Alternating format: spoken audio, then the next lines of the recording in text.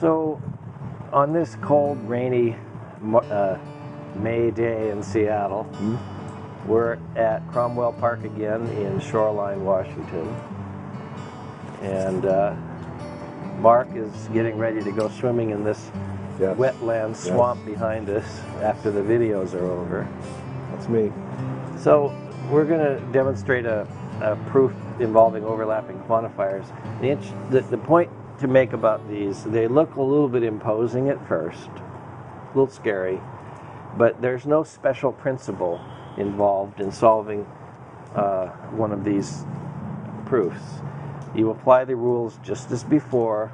Well, there's two cases that have require exceptional clauses, but for a case like this, we're going to be applying the rules just as we would normally.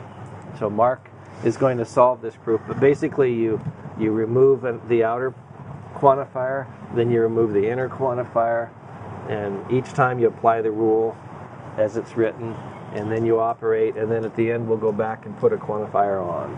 There are two cases where we have to do something special. We have a special clause, but this won't involve one of those special clauses, so this will be very direct. What are you going to do, Can you Mark? remind me what special considerations I must think about when I take off an existential quantifier? Like, if I'm going to take this off, what can I replace those x's with?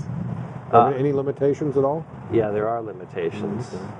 For instance, if I have already instantiated with a variable, with a constant, I can't use it when I instantiate with this. So if I saw like a lowercase a up above, I couldn't use that. I couldn't use that when I remove this and replace the x. But fortunately, I don't see any up here whatsoever, so I'm really open. I can use any constant. So maybe the first thing we might do is take off the outer one, because that is the main operator. Its scope is the entire thing. And then I could replace the x with a new constant, say a little a. Okay.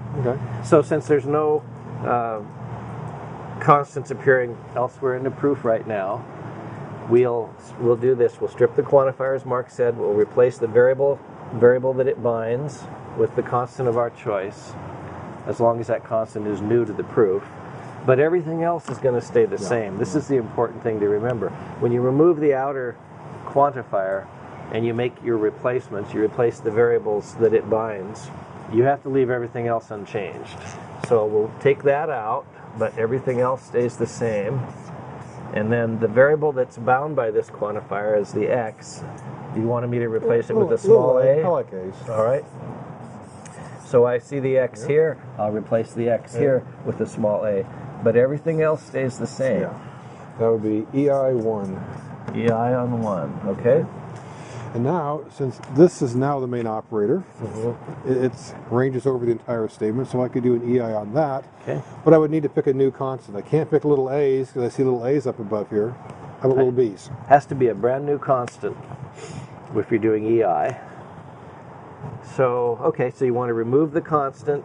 The variable that it binds is going to be replaced by b. Is that what you're saying? Just that guy there. But everything else is going to stay the same.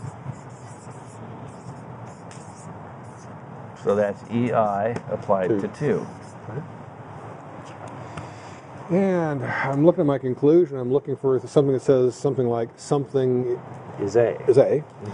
I can do simplification here. Okay. To pull up the because left we do contract. have something that's A here, don't we?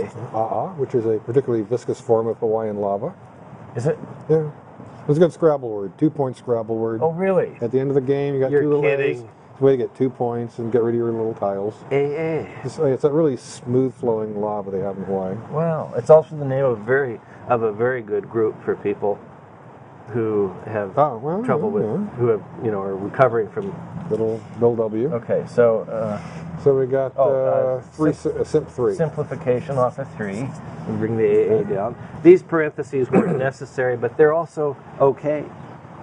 But they're not necessary. This would say something like Albert is an A, or Albert likes apples. Yeah. If Albert likes apples, I certainly should be able to say that something likes apples. So I can do an EG, because EG works on any letter. So to do EG, we simply we copy it over again.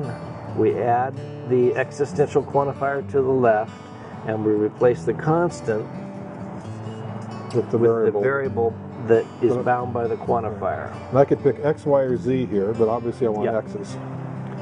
Because this is an X. Yeah. That'd be EG 4. EG on 4. And so we've reached the conclusion.